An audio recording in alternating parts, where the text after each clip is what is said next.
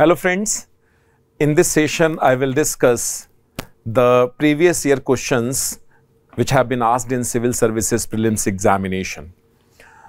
These questions belong to physical geography, and the first portion which I will cover here is climatology.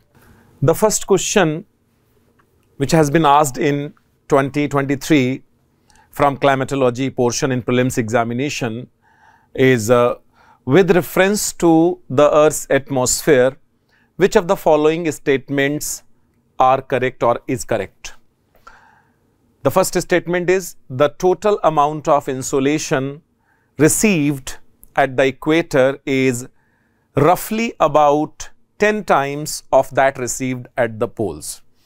This statement is incorrect because at equator the average insolation is around 330 watt per meter square, and in polar areas the average amount of insolation is around 70 watt per meter square. Why I am using the average word? Because there is seasonal variation in insolation in polar areas. During summer season, the polar areas receive relatively higher insolation, means more than 100 watt per meter square, whereas in winter season, due to lack of sunlight, the insolation is very low. So if we take these average values, the insolation in tropical or equatorial areas is around 4 to 5 times that of polar areas. But in this statement, the insolation is around 10 times. So it is 10 times. 10 times is much higher than 4 or 5 times. So this is incorrect. The correct statement will be the tropical areas, the equatorial areas, they receive around 4 to 5 times insolation which is received in polar areas. The second statement is infrared rays constitute roughly 2/3 of insolation. This statement is also incorrect. According to experts, the incoming solar radiation has high energy waves like X-rays, ultraviolet rays, correct, as well as low wavelength radiations like infrared rays and visible light.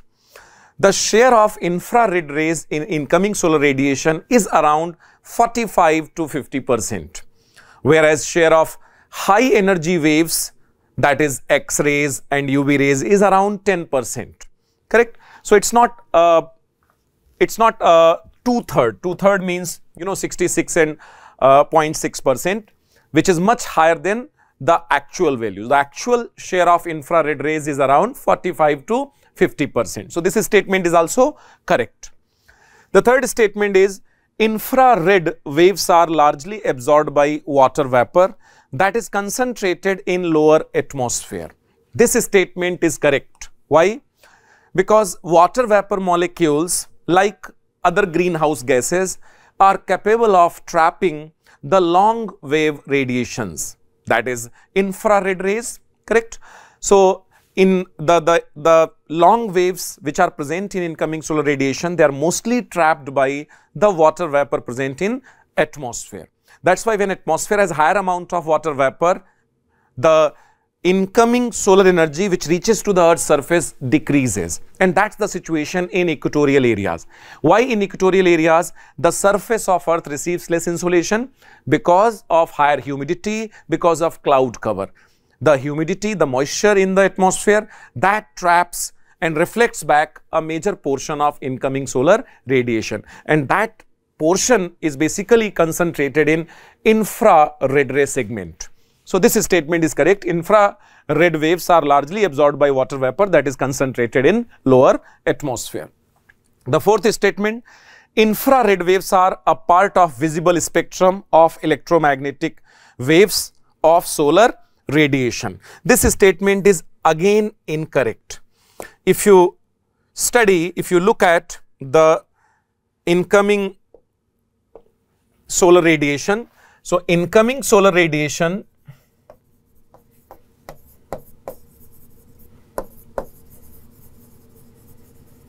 has short waves that is, you know, X-rays and UV rays. The waves of medium wavelength, so medium type of waves, that is visible light. The visible light has, you know, 7 colors, that is vibgyor, violet, blue, the red, I mean 7 colors are present in that. So, and then there is long waves.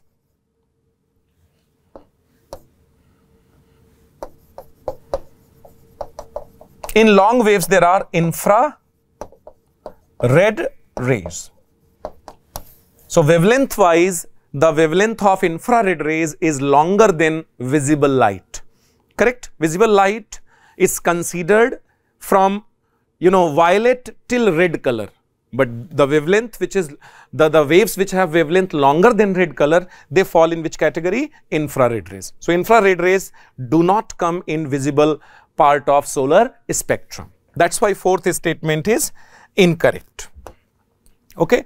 So, the answer of this question is C, that is infrared rays are largely absorbed by water vapor molecules present in lower atmosphere. Now, the second question is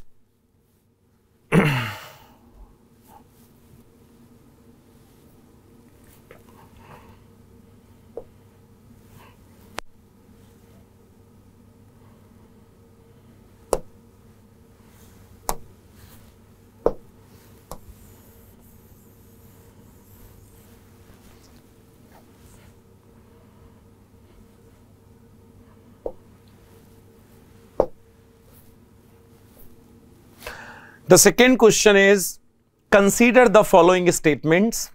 Statement 1, the temperature contrast between continents and oceans is greater during the summer than the winters.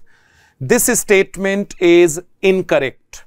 Why this statement is incorrect?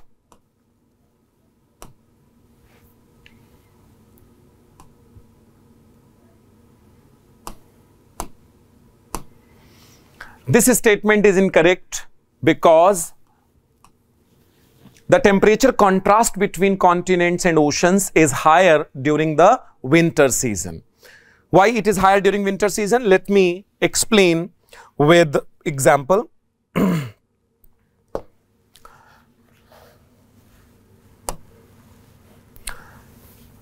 Imagine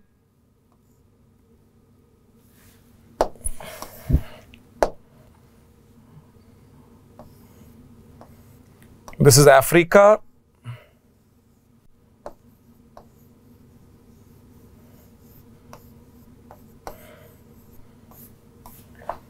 This is Siberia.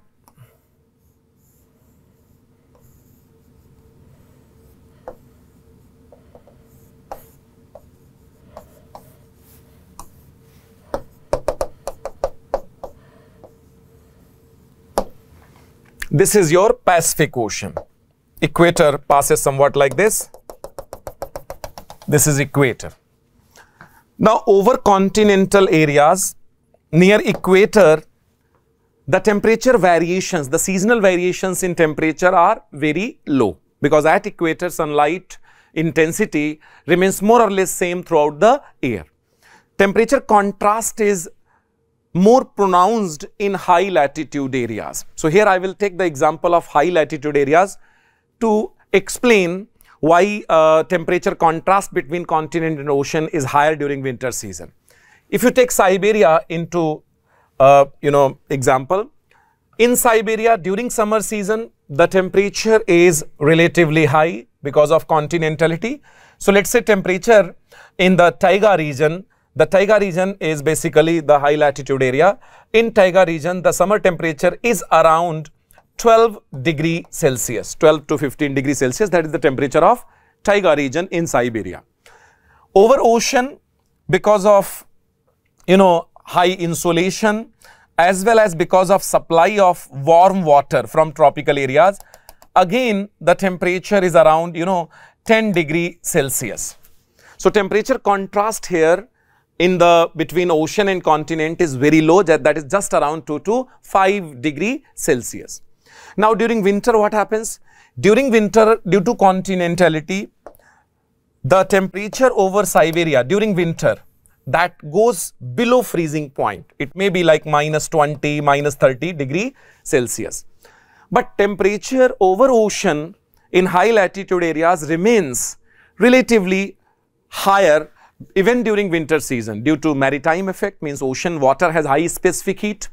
And second thing, there is continuous transport of heat from equator to polar area. This heat which is supplied by ocean currents, that also keeps the temperature of water over in ocean in high latitude areas relatively high. So even in winter season, the temperature of this area is relatively high, that is you can say even 7 degrees Celsius or 5 degrees Celsius. So you can see the temperature contrast between continent and ocean is relatively higher during which season?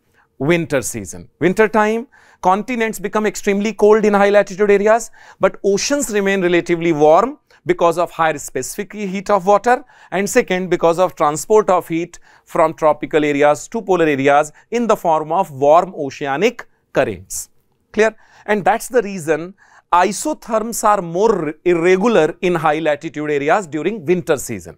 If you look at June isotherms and July isotherms and January isotherms are more irregular in northern hemisphere in comparison to that in July. Clear? So why January isotherms are more irregular? Because of higher thermal contrast between continental surface and oceanic surface. Okay friends, that's why first statement is incorrect. Now the second statement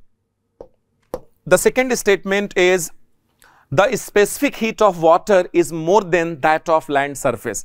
This statement is correct. Specific heat means amount of heat which is needed to change the temperature of material by 1 degree Celsius. Water has higher specific heat, means water requires higher amount of heat to change its temperature. That's why temperature changes are quite gradual in water than the continental rocks. So this statement is correct, but this statement is not explanation of the first factor, okay? Because the first factor is about summer season, and this factor will be applicable in summer as well as winter season. So second statement is correct, but first statement is incorrect, and that's why the answer is D. D will be the correct answer for this question. Second statement is correct, first statement is incorrect. Okay friends, now let's move to the third question.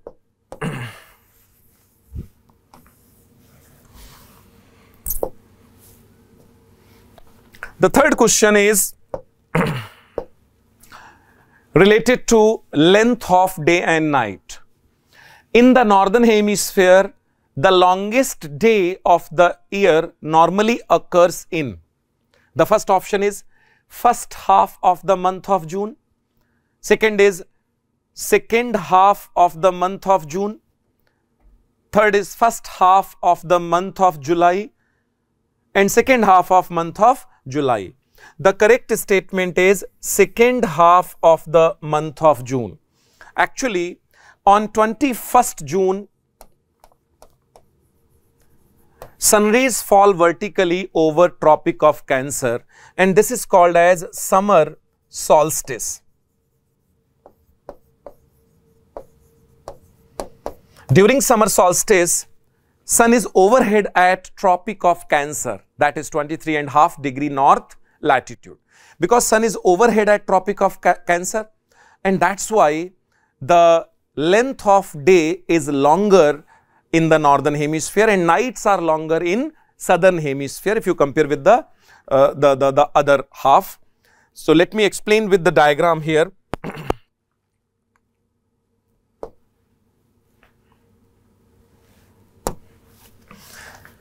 So it is like this. Imagine this is the earth, this is equator, this is Tropic of Cancer, that is 23.5 degree north. This is Tropic of Capricorn, that is 23.5 degree south. Now on 21st June, sun is overhead at Tropic of Cancer. Means sun rays fall vertically at Tropic of Cancer. This is North Pole, this is South Pole. Because sun is vertical at Tropic of Cancer, that's why in this phase, like 21st June, the zone of light covers the Earth's surface like this. This is circle of illumination. Circle of illumination means the area of Earth's surface which receives sunlight. So sunlight is slightly shifted northward. And that's why if you look at any latitude, let's take this latitude. So larger portion of this latitude is under light and there is a smaller portion which is in darkness. If you move northward, take another latitude. As you move towards pole, the portion of any latitude which is under light gets larger and larger, and area in darkness decreases. That means the length of day is increasing towards the pole on 21st June. Whereas in southern hemisphere you can see the area of any latitude under light is decreasing and area under darkness is increasing. That means on 21st June the nights get longer towards the pole in southern hemisphere, days get shorter towards the poles in the same hemisphere. Opposite is true for northern hemisphere. In northern hemisphere, the longest days are observed on 21st June. So this statement, that second option is correct one. So this is the correct answer. Longest day of year normally occurs in which month? June. Okay. If there would have been, December, that would have also been true. Why? Because in December, we experience longest day in southern hemisphere and shortest day in northern hemisphere. So 21st June, longest day in northern hemisphere, shortest day in southern hemisphere. 22nd December, longest day in southern hemisphere and longest night in northern hemisphere. Okay friends. So if we consider this statement for northern hemisphere, then this statement is, second statement is correct. So there is no December option, that's why there is no scope of confusion here. Thank you.